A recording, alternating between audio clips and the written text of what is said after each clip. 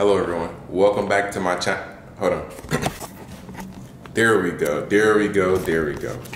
Welcome back to my channel, and in today's video, I am going to be going over how to get the best candids without it being forced. If you are a returning subscriber, welcome back, and if you are a new subscriber, make sure you hit that like and subscribe button if any of the following applies to you. If A, you enjoyed the video, B, it was informative, or C, if I was entertaining. It truly doesn't hurt to join the troops. So thank y'all. Enjoy the video. Let me know what y'all think. Anyways, let's jump right into the video. So when you're in a shoot, sometimes they don't know how to pose or what to do, and that's fine, you know, because that's kind of our job. But when it's our job to deal with shutter speed, posing, aperture, f-stop, etc., then, you know, they also expected to get some candids, then what? Exactly. We're expected to do all this in the time bracket, and I had these photos come out super clear and, like, you know, in focus. It could be super stressful. So here are some things that I like to do to warm my client up so they won't be stiff when they're ready to pose, and to warm my photography skills up so I can finally capture some images. That'd be. So if you're coming to a shoot, you can come to a shoot one or two ways. It all depends if you can have a camera in there and or if you're going to travel to a different location. What I mean by that is sometimes as a photographer, videographer, you leave your camera and stuff in your bag because you want to make sure you can get into the building and on the premises, you know, before the like, oh, you can't film here with the detachable lens of the camera, etc. So you may be wondering why I got the angle like this. If you was reading my hoodie while I was talking before, it clearly says altered perspective, so we're going to try new things. So one, you can arrive with your camera in the bag, say your hays, you know, your greetings, see where people will mainly be if it's going to be more than one person. But if it's just a single person, then, you know, don't worry about it. You just say hey to that person, go about how you want to introduce yourself, talk, and then you get into the shoot, right? Then you proceed to go, you know, to your get ready to shoot list. Everybody's shoot list is different. My go-to get ready shoot list, you know, after I say my greetings and hays, is totally different probably from everybody else's. Maybe a couple things is the same, but that's just, you know, the minor things, right? 2, the title of this video. When you arrive, you're going to arrive with camera in possession.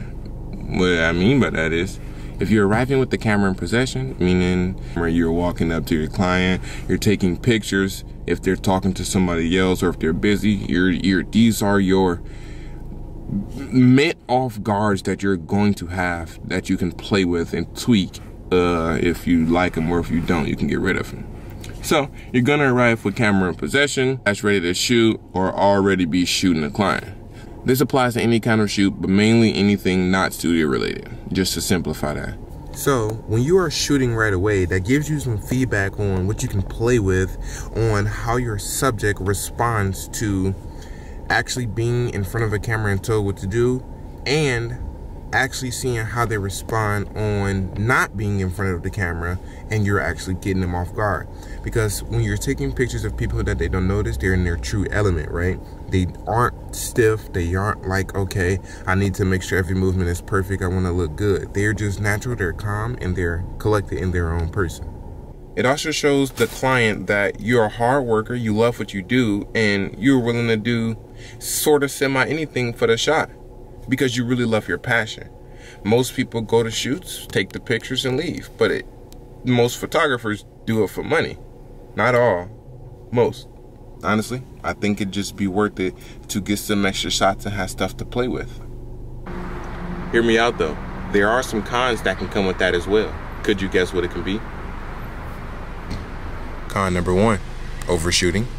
Con number 2, more to narrow down image-wise. Con number 3, more to edit.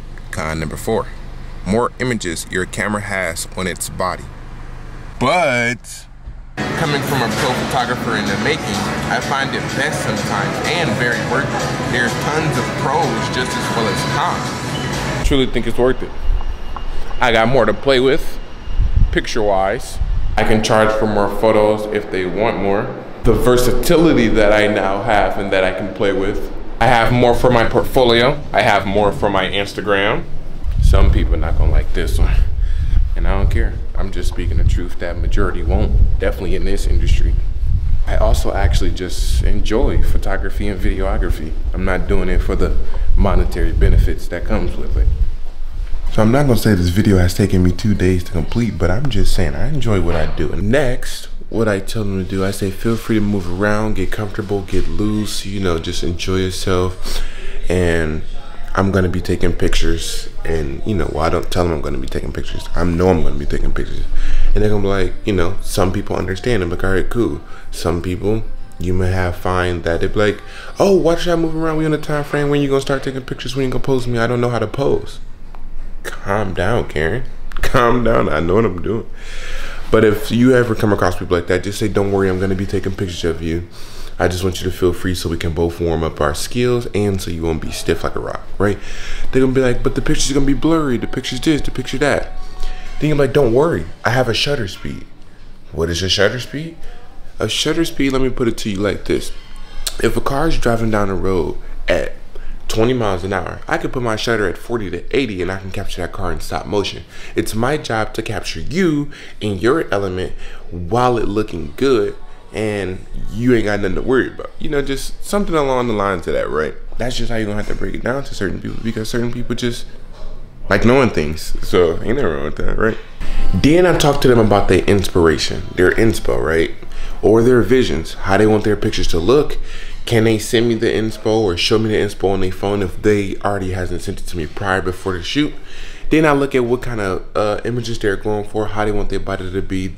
And all of the time, the whole entire time, I'm gauging, like, you know, when I told them to move around, I am gauging them to see what their skills is as far as in posing skills, right? And do they feel comfortable in front of a camera? Because if they do, it's going to be easier for you to pose them because they're going to be more comfortable in their body. But if they aren't, then when you pose them, they might do the pose correctly, but it's going to look forced. You want that natural feel to it. You want that candid feel, right? So you posed them, you get the inspo, you was taking candids the whole time. The title of the video, how to get the best candids without it being forced. To finally bring you to the point, you did all that. You got two sets of candids already. When you first arrive and when you told them just to move around freely, you're gonna be setting up your camera, you're gonna be doing some stuff, but you're really taking pictures because you're a semi low-key liar. No. But you got 2 sets of candids already, and here's gonna be the 3rd set, and one of the most important ones, and how to do your job efficiently. How I find that grabbing some candids is super perfect this way for you and your clients, it's because it's super personal. It's all up to them to finally get into character, all up to them to finally feel themselves and be happy with who they are and enjoying the photo shoot. Because as a photographer, it's our job to make them feel comfortable so we can do our job again correctly, right? Number 1, you're gonna be like, hey, what's your favorite song? Okay, cool. Your favorite song is X, Y, and Z. This only applies to, you know, this applies to everybody, of course, but this applies to people who you feel comfortable with that you can do this. If it's some kind of formal shoot, like, oh, you show up, I take pictures, you pay, I leave, etc., cool. But if you really love what you do, then you're going to do what's necessary to make sure you are having fun and they are having fun doing what you're doing. So you're going to be like, what's your favorite song? Okay, cool. Dance to your favorite song. Dance, listen to your favorite song, to your celebrity crush, spouse, etc. And just enjoy yourself. Enjoy the moment. I've done this plenty of times and it's worked. I have proof, you know. When they're doing that, you're going to be snapping pictures the whole time. Whether you want to hold that shutter or whether you want to, because it's really up to you. Of course, you're going to have pictures to go over. But if you feel like you can capture the pictures perfectly and just clicking it, and you understand your camera, how you know you want your shutter speed to be to capture them, and you know it's in focus, trust yourself. Trial and error. But I believe that you could do it.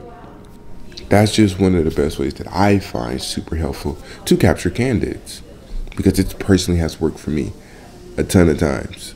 As a photographer, it is our job to be unique in what we're doing in our craft. It's our job to set the tone and make them feel comfortable at the shoot, at the space, in the environment, so they can open up and everything can be simpler for everybody.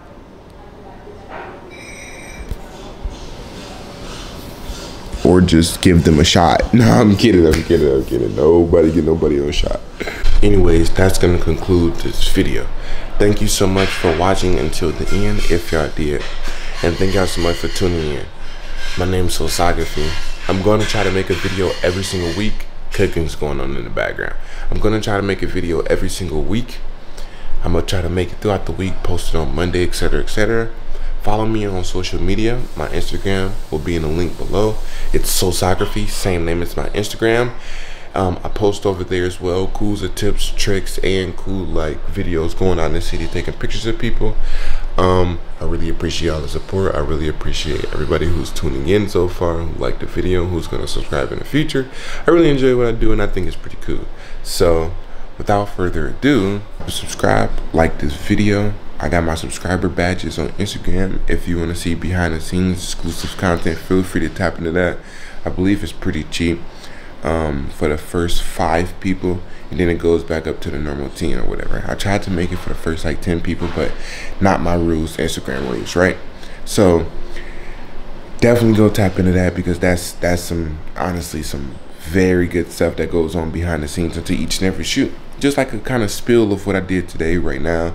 I did it over there on my Instagram, but in the moment, uploading videos right in there, because our phones are super more easily accessible and personable while we're out in the shoot, besides recording, getting it off the SD card, editing, etc., etc., etc. Long story short, thank y'all so much for tuning into this video, and I'll catch y'all in the next one. Peace.